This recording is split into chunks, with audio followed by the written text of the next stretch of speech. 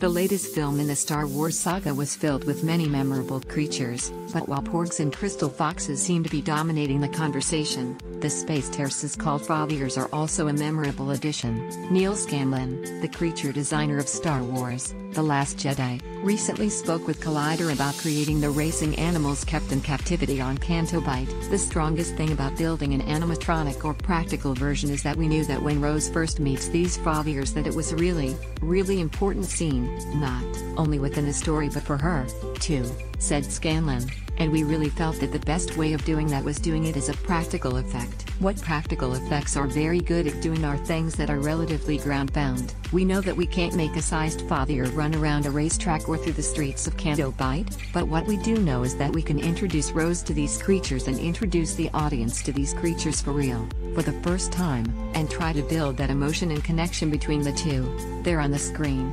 In that initial introduction, audiences witness the heart of the creatures as well as the abuse they endure, causing them to root for their release from captivity with the help of the Resistance members. Scanlon knew after that initial scene, they'd have a lot more leeway for the action sequences created with the help of the CG wizards at Industrial Light and Magic. So, we built the animatronic to be in the shadows inside the stable, and Rose and Finn approach it, Scanlon said. There was a trolley version that we were able to push forward, that had an animatronic head with ears and eyes, to play that scene with Rose. Once the actors have got that image and that reality in their heads, it really helps them when they go to do the process work later. When they're sitting on a much more reduced version in front of a blue screen, they still understand the creature that they're relating to.